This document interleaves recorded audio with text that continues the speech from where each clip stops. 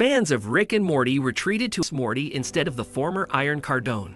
People were very excited. As Season 7 came to a close, everyone's attention turned to what might happen with Season 8.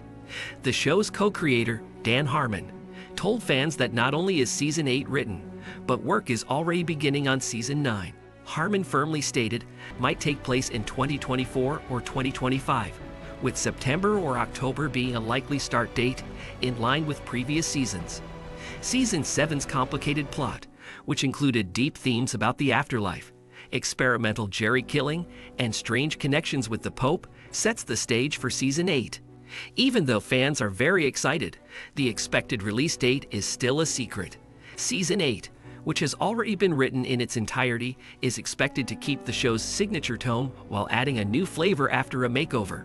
Fans are looking forward to Season 8, but Season 7 is also an important part of the show's history and sets the stage for what's to come.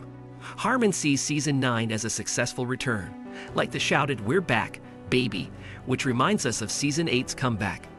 The process of getting back to the program's core will happen slowly, which means that Rick and Morty's space adventures will change over time.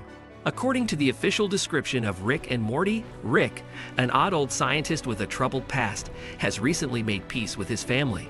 His adventures with his grandson Morty into cosmic worlds are the main source of fun.